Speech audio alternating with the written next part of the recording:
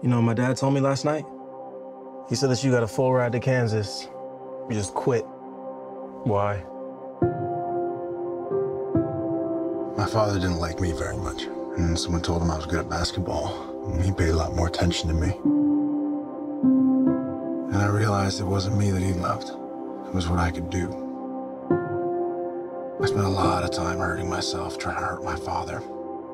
I never picked up a basketball again. We need a new coach, Jack.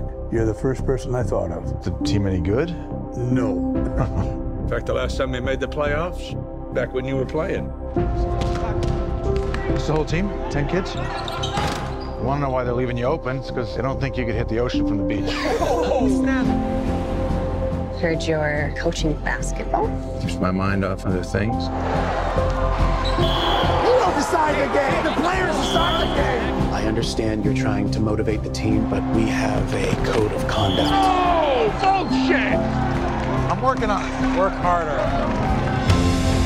I got a feeling this team is not as bad as its record. We have to trust each other. We have to have faith. I just want you to be happy again. But you kind of want it too. Don't underestimate the impact you can have on them. You got this. No, don't just nod. I want to hear your voice. Yes or no? Yes, Coach.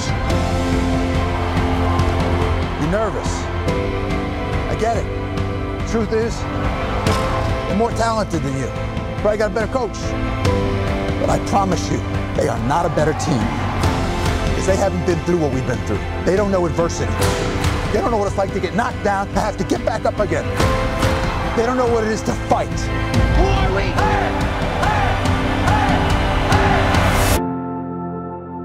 We can't change the past, Jack. What we can do is choose how we move forward.